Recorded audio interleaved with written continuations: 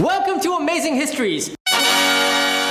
Today on Amazing Histories, we check out Andrew Jackson, the 7th President of the United States. Yes, now Andrew Jackson's an interesting character. I think Donald Trump's been likened to Andrew Jackson. So perhaps Donald Trump's going to start shooting people and hanging Englishmen and killing Indians, and perhaps he'll want his head on the $20 bill, or at least the $3 bill. The $3 bill, yes. Keep watching Amazing Histories to find out. Is Donald Trump really a second Andrew Jackson, and why? Well, they're both supposedly self-made men. Andrew Jackson was born to Irish immigrants in 1767.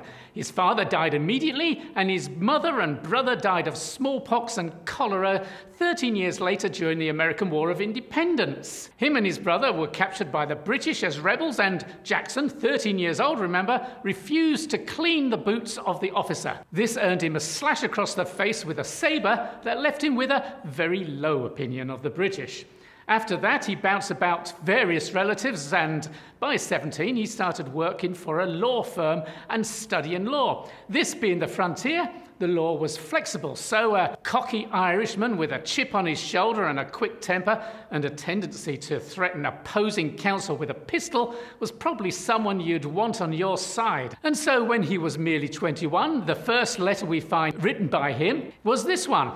My character you have injured, and further you have insulted me in the presence of a court and large audience. I therefore call upon you as a gentleman to give me satisfaction for the same. He's challenging someone to a duel? Yes, he's challenging a lawyer to a duel for making fun of him because he knew so little law that he had to consult a beginner's law book while in court. Donald Trump might be cocky and spoiling for a fight, and his tweets might have a tinge of Andy Jackson, but he's hardly a self-made man of the people. Donald Trump's father gave him $1 million to set up his property development business, and I bet his first deal was with people who worked with his father.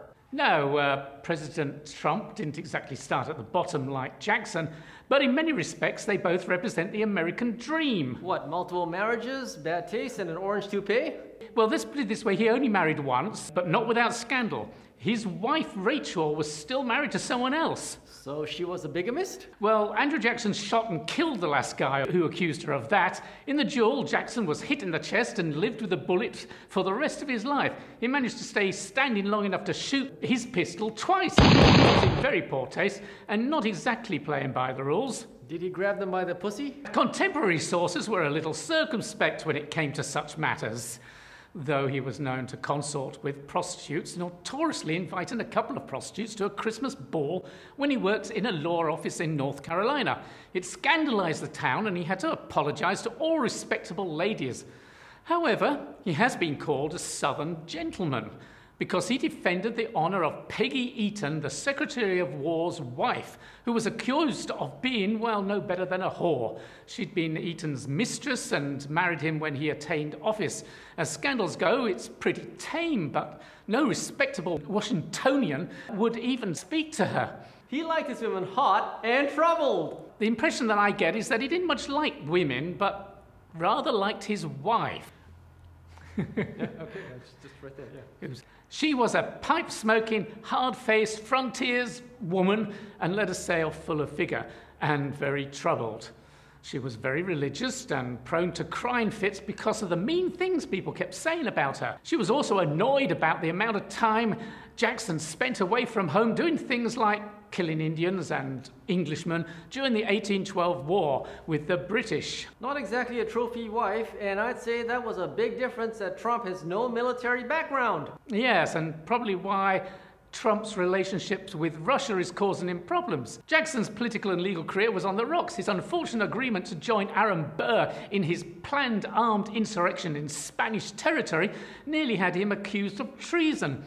It is against the law for private individuals to conduct foreign policy. However, his success in the 1812 war against the Creek Indians and the Battle of New Orleans put Jackson right back in the frame as a solid patriot, though later on he did go chasing Seminole Indians into Florida, where 2 British agents had been arming them. He captured the town of San Marcos and hanged the British agents. One might say that he was still carrying out Aaron Burr's plan to create an insurrection against the Spanish. a plan that nearly got Burr hanged. And so after that, Jackson had only one way to go. He was either going to be hanged or become president. President Monroe had to apologize to the Spanish and hand back the territory, and even worse, in Jackson's eyes, had to hand over the territory to the Indians.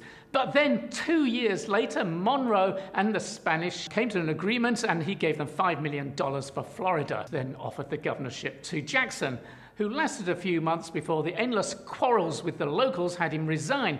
But then he was being portrayed as an American hero, and the presidency called. So Trump has to invade a small country? Well, he's already president, so he doesn't have to. But like Trump, all Jackson's past actions keep coming back to haunt him. And it is something as banal as the Peggy Eaton affair that nearly finishes him. It was seen as an excuse by his entire administration to oust him after only one term. But he sacked them all, leaving him with one powerful ally, Martin Van Buren, who took over as vice president, and some might consider him to be the brains behind the second administration. Is that what we have to look forward to with Donald? Well, both of them claimed that Washington had turned into a place run for the benefit of a narrow upper-class elite and had a running battle with Washington insiders. What about his relationship with the press? How many people came to his inauguration? Donald Trump made a big deal about it.